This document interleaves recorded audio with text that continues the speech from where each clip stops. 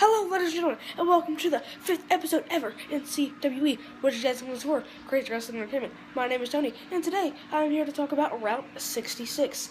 Now, as most people know, in the beginning of all the videos, I usually show up and I say something, but from now on, I'm going to become the commentator in most videos, which some people have been asking me about. Hey, well, Tony, what if you're in the match? Well, then someone else will probably fill in for me as the commentator, which I did finally beat the Superstar when he decided to come in and Superman punch me, which I really disliked. He came in, Superman punched me right in the face, and I got back at him with my amazing headlock. But today I want to talk about Route 66, our main pay-per-view coming out on March 30th, which is going to be amazing. It's going to be on Monday. It's going to be March 30th, like I just said. But today I want to talk about some other things too.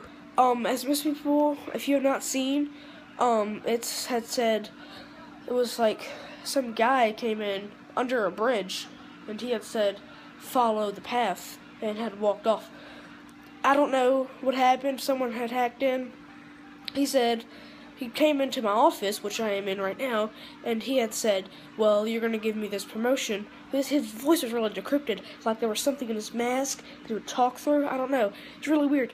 But we might reveal who the man is. I have no idea who the man is at all. So, ladies and gentlemen, will he be at Route 66? I hope so, ladies and gentlemen. Now, on March 16th, we are going to have our first ever CWE Monday nights, which we've never done before. We're also going to have our pay-per-views on Mondays or Tuesdays. If it doesn't upload on that Monday, it'll be on the Tuesday.